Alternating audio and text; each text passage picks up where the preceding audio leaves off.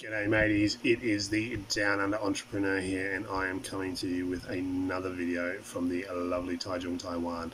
The mercury on the thermometer is absolutely scorching today. It's like 37, 38 degrees. Humidity's through the roof, so it feels like it's about 45. And literally you drink like half a litre of water and then 60 seconds later, like it just sucks it straight out of your body again. And you go back to feeling like shit and being dehydrated. But happy days. This is what I signed up for, and this is what we do. We push through it, we keep moving forward. That's what the expat hustle is all about. So today, guys, what I want to talk to you about is getting started, finding that idea, what you should do, whether you're, like me, really extreme case where I packed up my whole life, sold everything, and then moved overseas, and now I've got to make my a living any way I can. And the reason for that is obviously I don't have a university degree, so I can't teach English. I'm in Taiwan. I don't speak Mandarin, so I can't get a job at a local cafe waiting tables. So I literally have to hustle and make money however I can make money.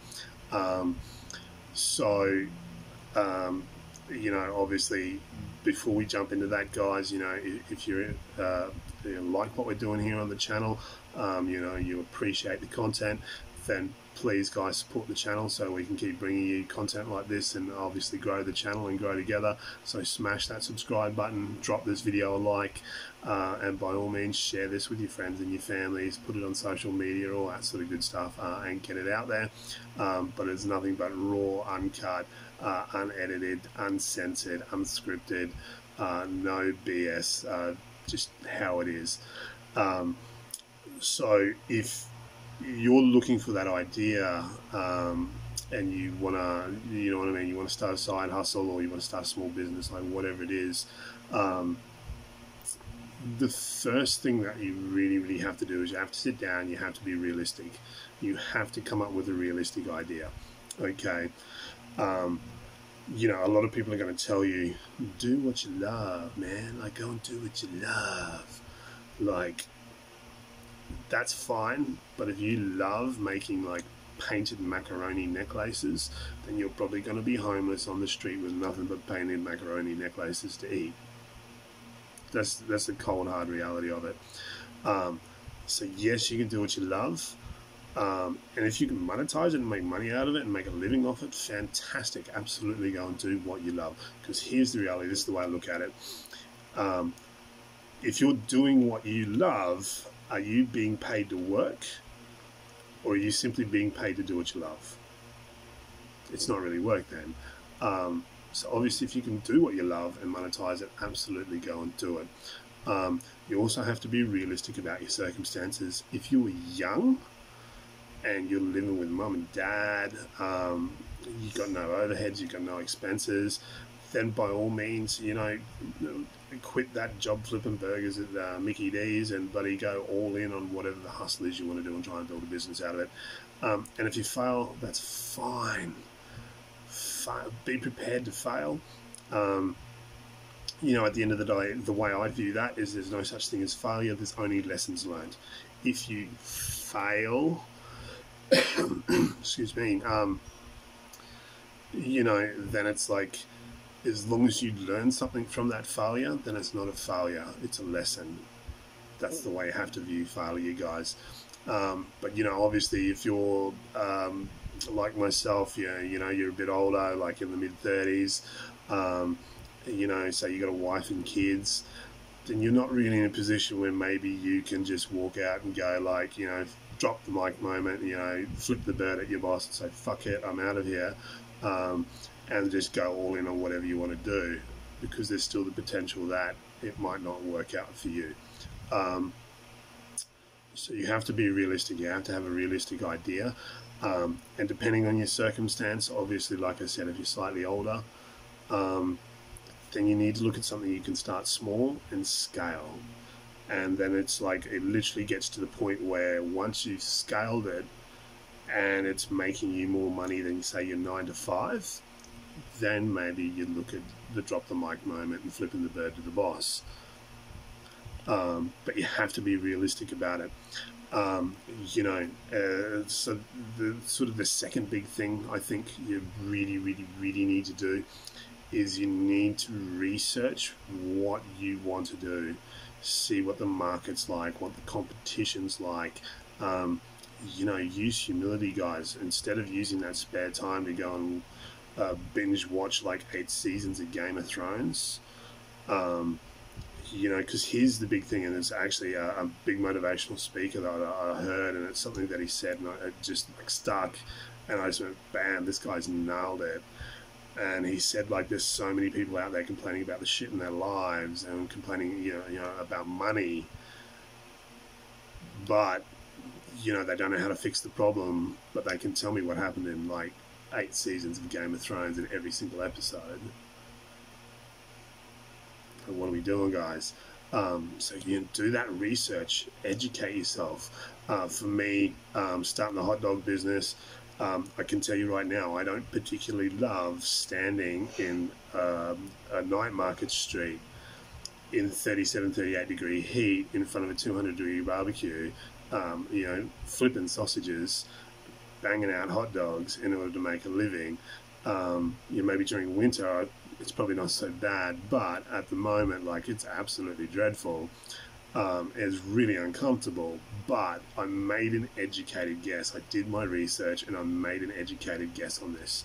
And the research and the statistics that I came up with is that on average, 80% of everybody in Taiwan on a night-to-night basis, 80% of the population either eats at a night market, they eat in a restaurant, or they eat at a fast food place. 80% of the population.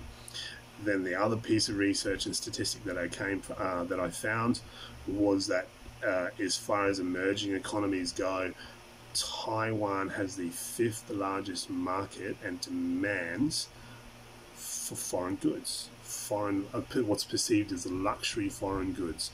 So working on the fact that, hey, I'm Australian, I'm foreign, people love to eat out here. It was a calculated risk. I got told in the beginning, no, that's not going to work, and here I am 6 months later, I'm still hustling.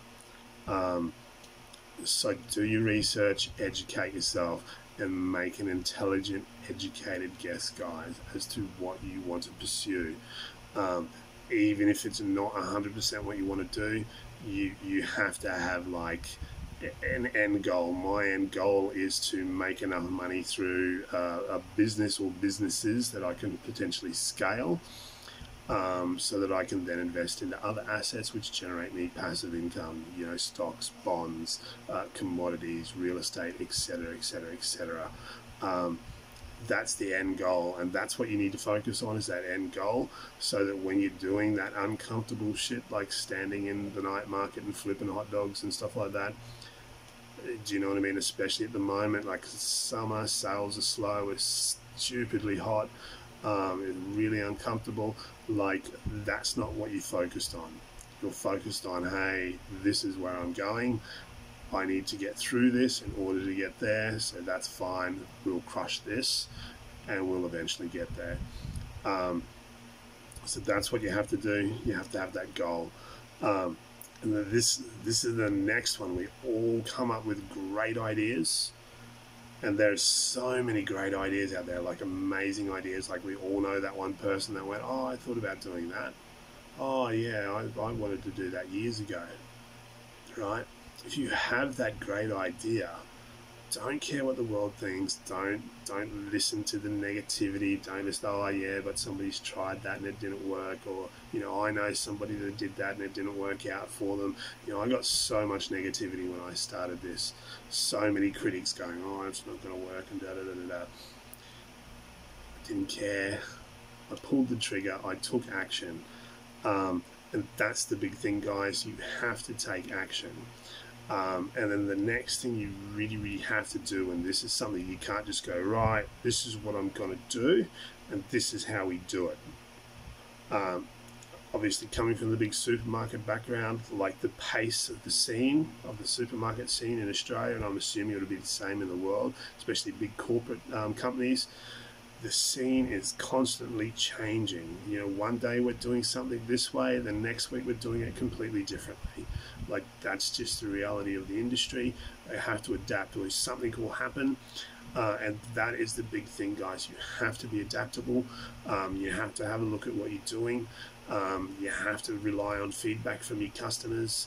And it's difficult here in a country like Taiwan because they have this cultural thing called saving face and giving face. So if somebody thinks your product's shit, they're not going to come and go, like we are in the West, they're not going to come and go, oh, mate, your hot dog's shit. Doesn't work that way. Right, they're just going to be really, really polite about it. Oh, thank you, thank you, thank you, and then they'll go home and they'll eat it. And it took time for us to get people regularly coming back and would give us, feedback on what they thought of our product. And so then we had to adapt and evolve the product. But that's what it is, guys. You have to be adaptable. You have to be open to criticism and feedback.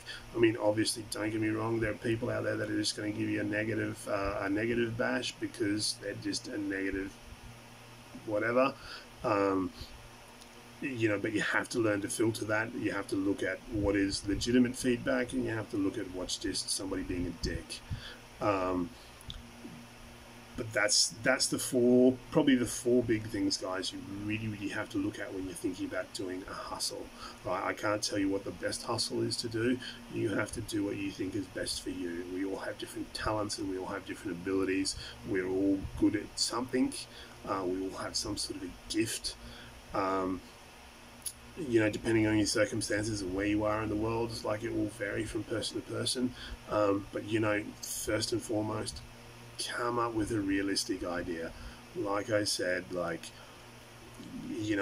if selling painted macaroni necklaces is your thing, I don't hold a lot of hope for you, I'm going to be honest. Then you need to do educated research. Research what you want to do. Research the market you're looking at getting into. What's your competition like? What's have a look at the variables. Educate yourself. Then once you've done your research and you've got a pretty solid plan together, pull the trigger and take action, guys. As they say, it's like 95% of all small businesses fail within the first 2 to 5 years. 100% of all small business ideas that don't even get started are guaranteed to fail. You've got to take action. And then be adaptable. You have to adapt. You have to adapt with technology. You have to adapt with times. You have to adapt with market trends, customer buying trends. You have to be across all that sort of stuff. The time of going, oh yeah, but we're an established family business and we've been doing this the same way for 20 years. It's just not going to work. It's not going to work in today's day and age where we're all connected. So, apart from that, guys, I'm not going to prattle on any longer. I got to get some shit ready, and I got to go down to the night market and sweat my ass off. So, hopefully, you guys found this video informative and helpful. If you did, then like I said, guys, please show your love, show your support for the channel, smash that subscribe button, drop this video a like, share it with your friends, your family, all that sort of stuff. If you've got a friend out there that's trying to hustle. But apart from that, guys, thanks for watching. Catch you all in the next video. Cheers, mates.